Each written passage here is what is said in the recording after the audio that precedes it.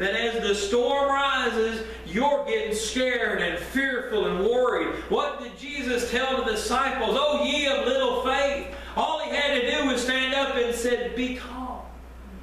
And the winds calmed. And the boat just sat there. All beautiful and nice and sweet.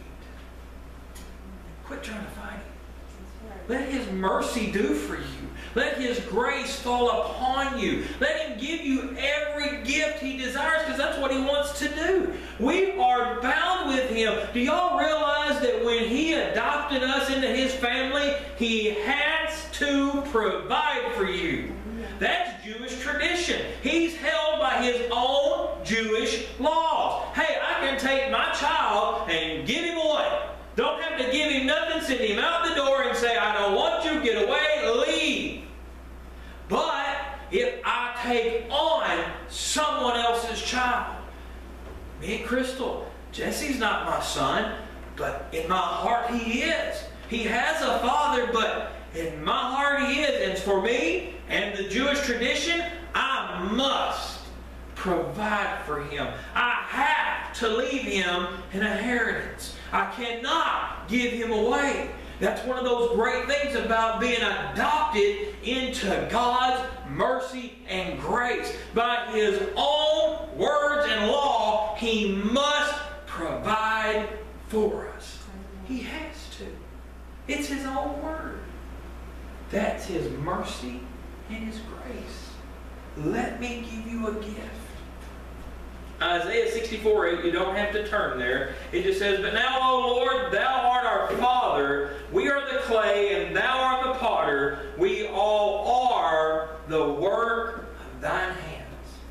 I didn't make a very good bowl here. I mean, it's got flaws. I think it would hold a little bit of water, you know, but I like the fact that it's not so perfect. Because if I'm perfect, you're not going to help. I'm within myself if I think it's perfect. See, I need to have those little rough edges. I need to have those cracks. I need to have those splits. That way when God's filling my bowl up with mercy and grace, as He fills up mine, it spills out onto other people. See, because you need to show mercy and grace. God gave you a gift, and you need to tell somebody else about it. And see, that's the mercy and grace that you can bestow upon somebody. By telling them, hey, have you known what God has done for me? Have you seen the good things He's done for me? Hey, last weekend, my hot water heater tried to catch on fire. But guess what? It didn't. His mercy showed up, and He gave me grace when I didn't deserve it, and He let us find it before it got out of hand.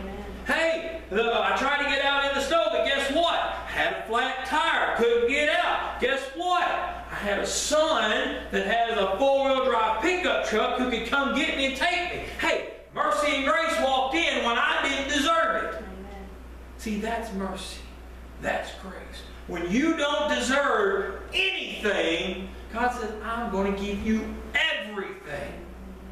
Man, that's pretty awesome, ain't it? You don't deserve anything, but I'm going to give you everything. I'm the man with a cattle on 1,000 hills. Is that right, Miss Betty? Cattle on 1,000 hills? Something like that. I'm sure it's close enough that God will forgive me. Cattle on 1,000 hills. He owns all of it.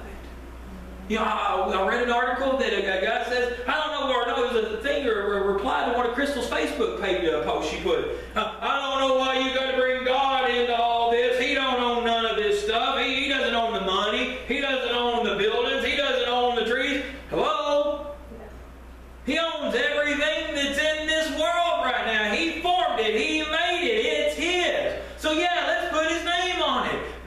Name's on the money. In God we trust. If you don't want the money, leave. Go someplace else where they got it on there. But my money says in God we trust, and I'm going to keep to that. Because again, that's His mercy and that's His grace. Romans 9:20 through 24.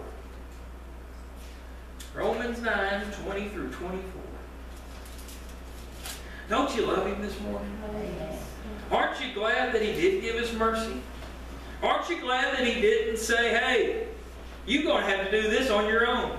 I'm not sending my son. I'm not doing for you what you think I should do. You're going to have to suffer it yourself. You're going to have to pay the penalty the way that my son is. I'm not going to let him do it.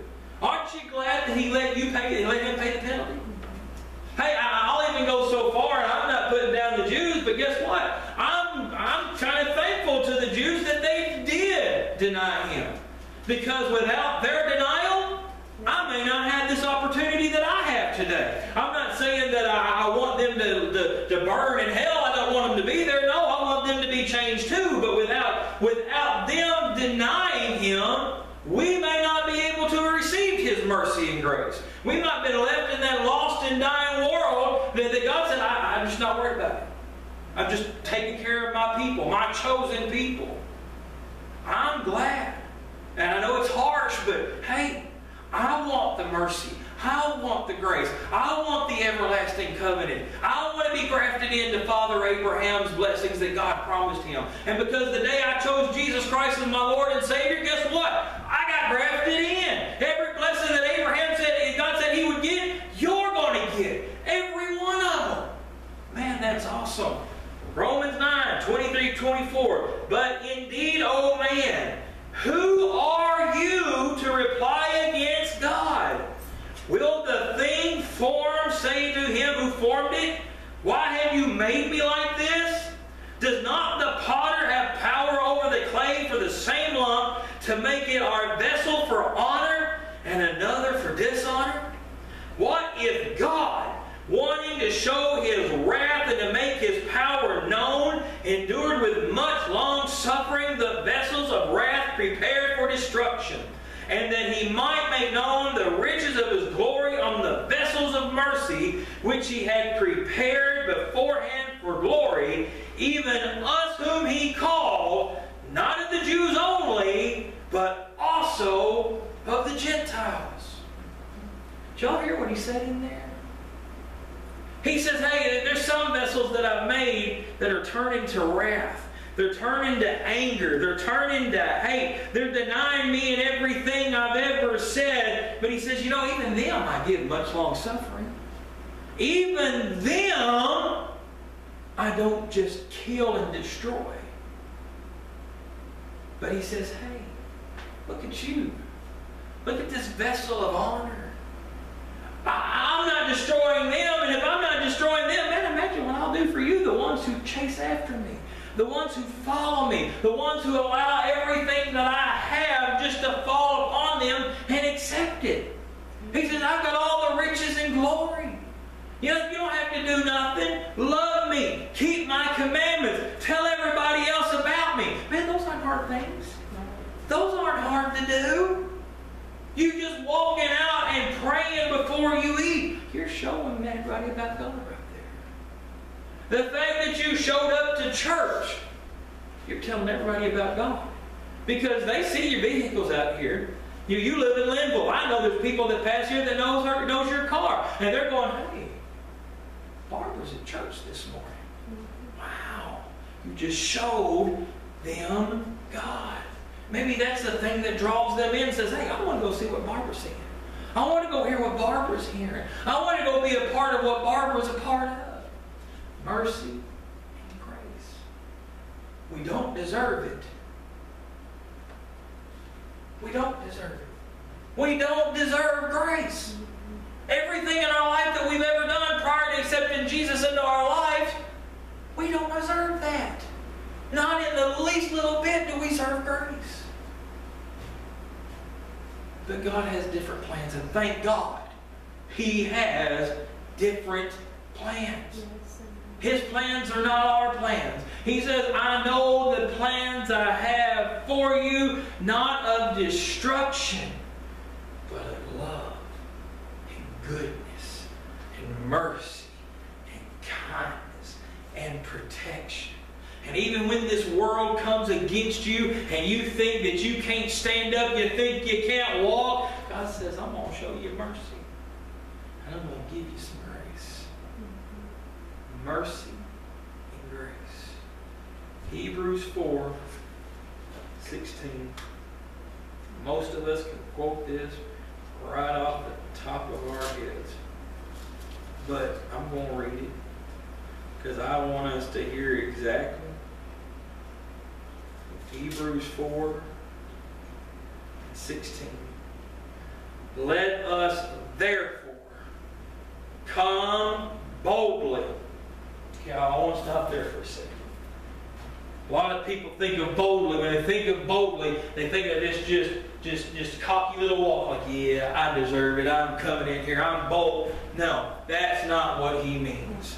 Not in the least little bit. When he says come boldly unto the throne of grace, he says you come in with the expectation that I love you so much that I'm going to grant you mercy and grace. But don't you walk in here cocky.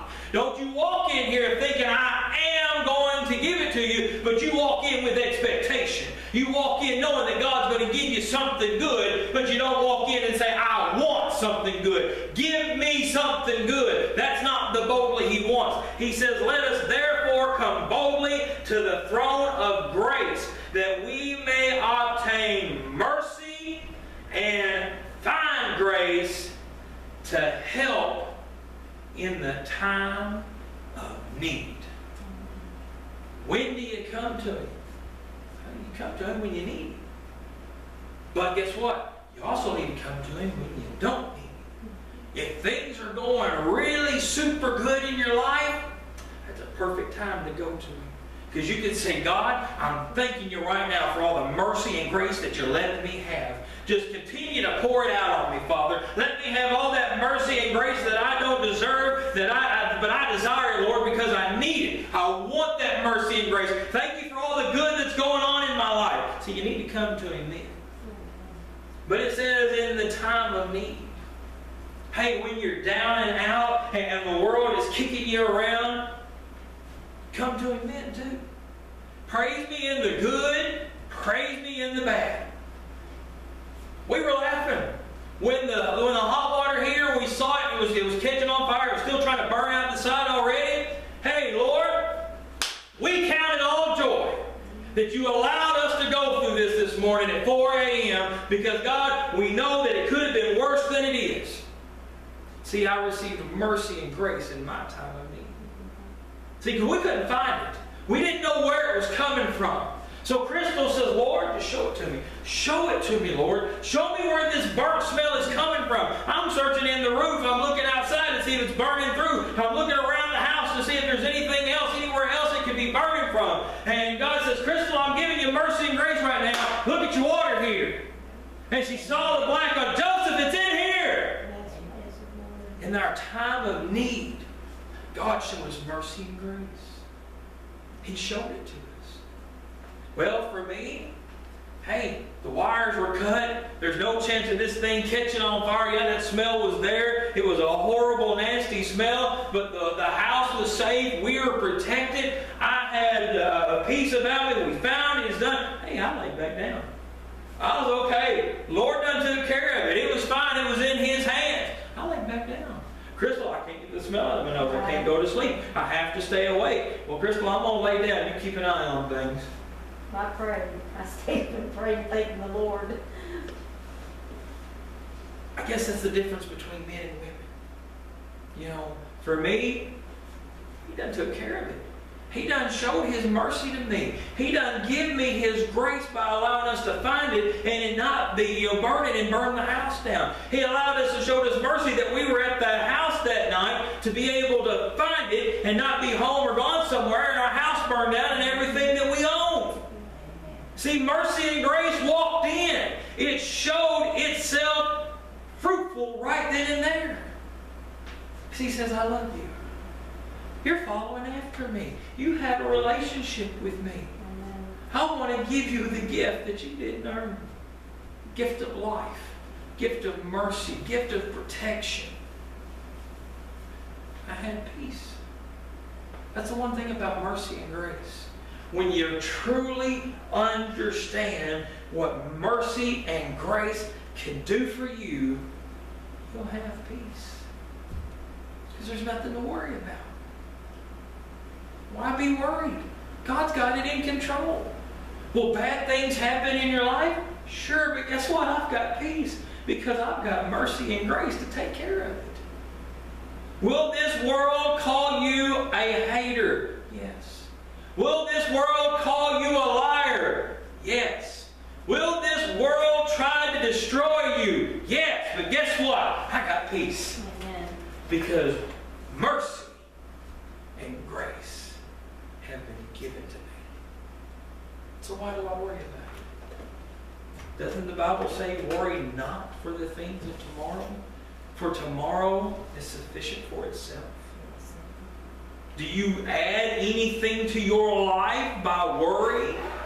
No, but you sure take time away from it. So why do we worry? Why do we not have peace every day in our lives? Because we let the devil come in and say, oh, look what they did to you. Oh, look how these people are treating you. Oh, you know, these people over here, just listen to them talk about you. I don't care. I don't care. We had a gentleman tell us that there's a young girl that's talking about us and goes, and made this statement, oh, Joseph is such a goody two-shoes. But do you know what he did in his past? Do you know what he's done? And right now he's such a goody two-shoes. I looked at the guy and said, so? Well, at least if she's talking about me, she's letting somebody else alone. I had peace about it. I don't care because what God had forgiven me of, He don't remember. He gave me mercy and grace, and the gift He gave me of grace, it says, I forgot it. I've thrown it into the sea of forgiveness. It will never be used against you by me. But Satan, he has his little things over here, and he tries to poke at you. He tries to prod at you. Anything that's ever brought into your memory that hurts you, that harms you, it ain't God. It ain't God in any sense of the word. It's nothing but that pure devil trying to take away your mercy and your grace. See, he doesn't have mercy and grace anymore. He had it, and he gave it away. He says, I don't want it. He says, I want everything that you got. I don't want just your mercy and grace. He says, I want your worship. And God said, well, my mercy and grace are no longer yours. And He kicked him out. Mercy and grace. They'll always be together. Never separated. You'll never, ever in your life receive nothing but grace. And you'll never, ever in your life receive nothing but mercy. You get them both. One always comes before the other. But you always get them both. And aren't you glad? Aren't you glad that He just doesn't just give us grace? Aren't you glad that He doesn't just give us mercy? Hey, mercy in and of itself is awesome. You know, I mean, hey, judge could throw me in jail, but he didn't. Man, mercy was wonderful. And that could have sufficed us. But He says, no. He says, that's not enough. I want to give you more. I want to bless you more. I want to show you more love. Man, can you imagine if we acted like God? Can you imagine that? How different this world would be. When you see a man out on the street that's hungry, has no way to get any food whatsoever, but you take some of your food and give it to him, man, show him mercy. He didn't deserve it. He didn't deserve for you to give him any food. He ain't done anything to work his way to give you food, but you gave it to him anyhow because you love God's people. And then you went one step further and you showed him grace. You gave him the gift of food and said, here, brother, eat. Be made whole. But while you're at it, I'm feeding your body. Let me feed your soul a little bit here. Let me tell you about the mercy and grace that I received, that I'm now bestowing upon you. See, it's a gift we need to give away. This is the one time that re-gifting is a good thing. It's an okay thing. Because guess what? The gift that you're giving away, that you're re-gifting, it's a gift that everybody loves. Everybody loves it. Everybody wants it. Even those who say that, you know, there's many multiple ways that I can get to Christ.